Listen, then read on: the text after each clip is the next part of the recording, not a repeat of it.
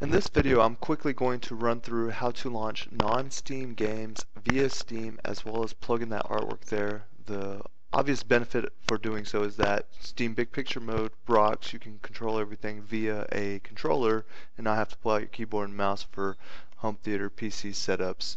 I am going to do this with an Origin game. You can do this with really any execute file, launch it from Steam. What you want to do if you are launching an Origin game is go ahead and add your game to Origin just for all the license reasons. The one-time configuration for Origin is you want to go to your Origin drop-down within the Origin desktop client. You want to go to Application Settings. Under the Advanced tab, make sure you click Automatic Exit. That way when you exit out, you don't get taken back to the Origin desktop client, which is not controller friendly. You want it to quit the Origin desktop client as well as the game that you just exited out of, take you back to Steam. So make sure you check that under Advanced. Under Origin in-game, I typically uncheck Enable Origin in-game. Steam will somewhat run over these other games that you launch through it, but really you just don't want any interference there. I just uncheck that. That's personal preference, but you definitely want it to quit Origin upon exiting the game. So now that we've done that, go ahead and exit out of there, and you're going to open up your Steam desktop client. And this is the tile view on the right side, tile view. As you can see, I already have Titanfall added here, but this would be the game that I would add. What you want to do is make sure you have the folder for it and a folder for the artwork, because we're also going to add this little image here. But what you need to do is either add game here at the bottom, the plus add a game, or go to games and then add a non-Steam game. Typically it doesn't find the games unless it's on the same drive as the Steam install, which mine is not because this game is 50 gigabytes. So I go to browse, and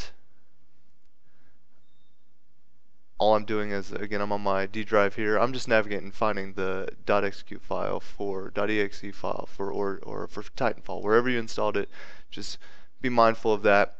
Click on that, open, and then you're going to go to add selected program. I'm going to go to cancel. Now whenever you add the selected program, all I'm doing now is just removing this custom image, because this is what you'll see. You will see this little default icon when you add a non-Origin game of any variety, whether it be or a non-Steam game of any variety. So that's why I see that icon there. This actual big thumbnail, to make it look good in big picture mode or whatnot, is 460 by 215. But the easy way to go about finding this is just open up your browser of choice, and I already have it here.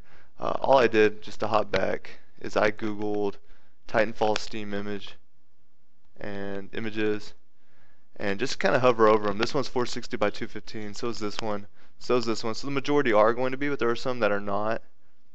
And really, as long as they line up with that general resolution, it can scale, but I would just grab it exactly, 460 by 215. So I have mine saved. What I would do then is wherever you save it, just keep your computer organized. Go to set custom image. After you right click on that particular tile, if you know the path, you can type it in. I'm going to go to browse. This is the actual Titanfall folder, so it just took me to the folder I was just in.